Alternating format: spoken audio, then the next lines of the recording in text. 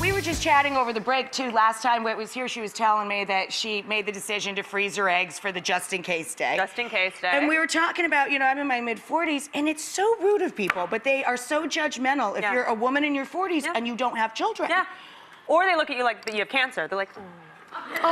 It's like, well, no, maybe, did it ever occur to you that maybe I chose my own fate here? Yeah. Like, you know, so I decided to freeze my eggs, and that exact thing, whenever I would tell someone, like, oh, I'm freezing my eggs because it's this whole process, and I was, like, injecting myself with needles, like, in public at the airport and stuff. And I'd be like, I'm freezing my eggs, and people would be like, oh. Oh, no, I'm so sorry. It's the opposite. I'm not desperate. I'm doing this so that I have freedom, and so I can make my own choices. And excuse me, you know?